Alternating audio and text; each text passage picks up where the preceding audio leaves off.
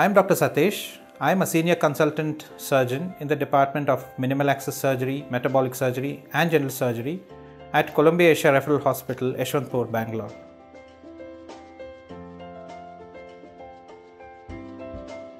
A very common question asked by patients is whether the hernia mesh would break when it has been installed into the abdomen or the abdominal wall. It's impossible for a hernia mesh to break because the tissues grow in between the pores and take up the mesh. It gets impregnated into the abdominal wall, as a result of which mesh breakage will never happen. Of course, mesh breakage can happen before it is inserted into the abdominal wall by the surgeon if it is mishandled. The second part is whether it is safe. Definitely meshes are safe.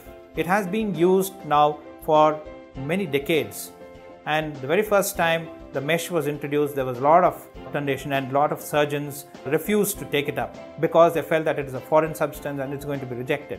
Of course, in those days the antibiotic coverage was not appropriate, but now with good antibiotic coverage and excellent technology, there are meshes which have been prepared in very sterile environment, and we have been using meshes of late for all hernia patients. Now the say is that we need to use a mesh in every hernia, whether it be it incisional hernia or inguinal hernia. As a matter of fact, even when there is a hiatus hernia and the defect is big, we would have to use a mesh. So meshes are actually a boon for the general surgeon.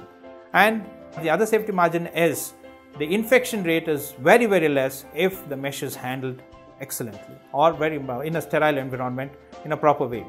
Mesh gets infected only when it is not handled in the operation theatre. That is the place at which an infection actually sets in.